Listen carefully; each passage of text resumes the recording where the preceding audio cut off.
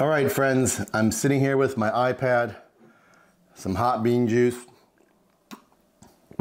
and your questions.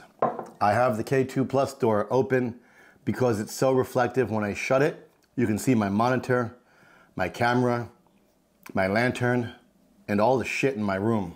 It's okay. YouTube's policy says I can say bad words after 7 seconds. That's a little weird, no? But here we are. First up, yes, this is the new Creality logo, and yes, I did print this on the K2 Plus. Stopping time for heating nozzle chamber heat bed. That's a great question. I haven't timed it. I could stop to time it for this video, but that would probably add a good 30 minutes to the whole process of making this video. It's the 24th. I need this video done today, so I won't do that. But I will add that to my short content schedule. However, I can say I've been happy with the heat up time for the bed and the nozzle. I have found the nozzle heats up quite quickly. If you're familiar with the ceramic hot ends of the V3s and the K1 series, I would expect similar times to those. Multi-material and print quality, pushing the temps heated chamber. I haven't messed with the heated chamber yet. I've only done the sample files included in the printer from Creality, and they came very nice. I'm pleased with the quality and have a good feeling going forward.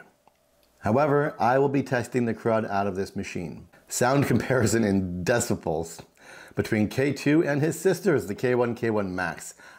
I find the K2 to be quieter than the K1 and K1 Max, but we'll put that on the video schedule as well. Value over the K1 Max. K1 Max is my favorite printer on the planet. It's huge, it's fast, it's dependable, and the print quality is so clean. The K1 Max is fantastic. But this has the CFS. This has a bed that's so big, it enables you to print things that most other 3D printer owners can't print. How much is that worth to you? And that's the answer. And no, that's not like a sly answer of saying the value is better of the K2. I'm literally saying how important is the color and the size to you. If those two things are important, there's only one answer. If they're not, K1 Max is still your boy. Keeping in mind, K1 Max has a very nice 300 by 300 bed, and that enables you to print a lot. You really have to need size to need this printer's print bed. The length of cables and options to put the CFS on the top or the sides. Oh boy. I had a conversation with Creality about this. They weren't terribly supportive of my belief that there will be a demand to put the CFS on the side. They believe that having the CFS on the side will be more problematic for less experienced users than the CFS on the top. I 1000% disagree. It's easier to access, easier to work with. I have experience with Bamboo AMS systems on the side of the printer working fine.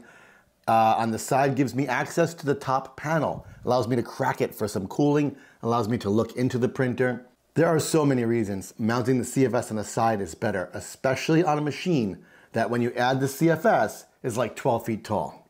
So to answer the question, it ships with 45 centimeter and 100 centimeter cables. Those cables only support top mounting the CFS. However, I've been sent pictures from a super genius using the included couplers and tubes to position the CFS on the side. Also, Creality tells me if you buy the CFS individually, it will come with the cables required for side mounting, and the cable will be available for purchase eventually on their store. I requested one. I have not seen it yet. We may have to wait a touch. Print quality, please. I've only printed the test files. I know that's not the answer you want, but with an ever-moving embargo, I had to put the K2 aside for a bit. That said, with the test files I did, I'm very pleased with the print quality and I have good confidence that it will be very high. I will be testing that further. Stay tuned right here. Can the door be switched size? No. Can the door open past 45 degrees? Somewhat. Speed of the CFS load and unload. I want to say it's very similar to the Bamboo AMS. Filament spools load up and are detected in about 6 seconds. However, I notice when you boot the K2 Plus, the CFS checks every single spool before allowing you to use the machine. This takes up some time, and I'd like to see Creality fix that. How does the NFC tag work on the side of the machine? So you've got the CFS, and you've got your spool holder. The spool holder allows you to print from a spool outside of the CFS. However, the CFS has NFC readers that can detect each spool of filament. The spool holder does not. So Creality solved this by including an NFC reader on the side of the machine. You simply hold the spool to the machine, it will beep, and then you can put the spool on the Creality K2 Plus. The K2 Plus will now know which spool is on that spool holder. It's quite ingenious, very easy to do, and it does work. Would you be able to provide measurements of the exhaust fan on the K2 Plus? Is it single or dual exhaust? It is dual exhaust. There are 2 carbon filters, each with their own exhaust fan. Looks like 3.5-inch exhaust ports on the K2 Plus. Can you show us the size of the K2 Plus using a banana for a reference? Yes, I can. Is it possible for you to mention to Creality that they do not have heat chamber temp as an option to set in any of their calibration print settings? The engineer said, "Thanks for the feedback. However, there is no good cavity temperature calibration solution. It is recommended to choose the correct material template." Have they fulfilled the objective of releasing a printer superior to the Bambu Lab? Here's the thing, guys. This is just a tool. The Bambu Lab X1C is just a tool. It's important that the tool functions and does what the tool is supposed to do. However, a better hammer, a better nail doesn't make you a better carpenter. Better skills and the ability to use the better hammer and better nail make you a better carpenter. The same goes with 3D printing. I can still today print a quality item that's sellable on an Ender 3 Pro. You can too.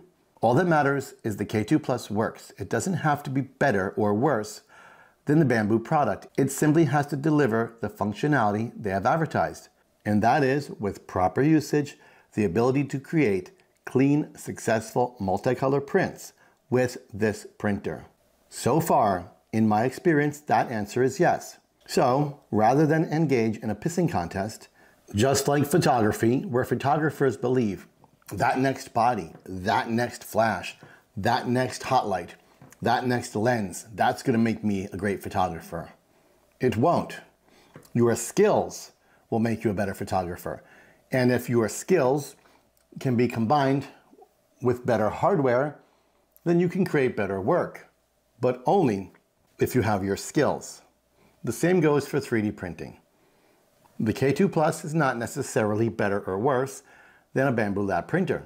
A Bambu Lab printer is not necessarily better or worse than a Creality printer. They do many things similarly and some things differently.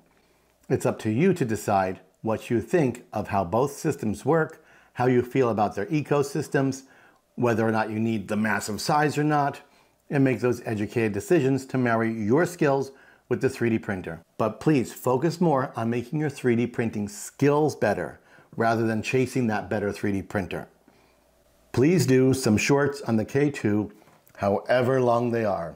Remind me of what I'm missing, cry emoji.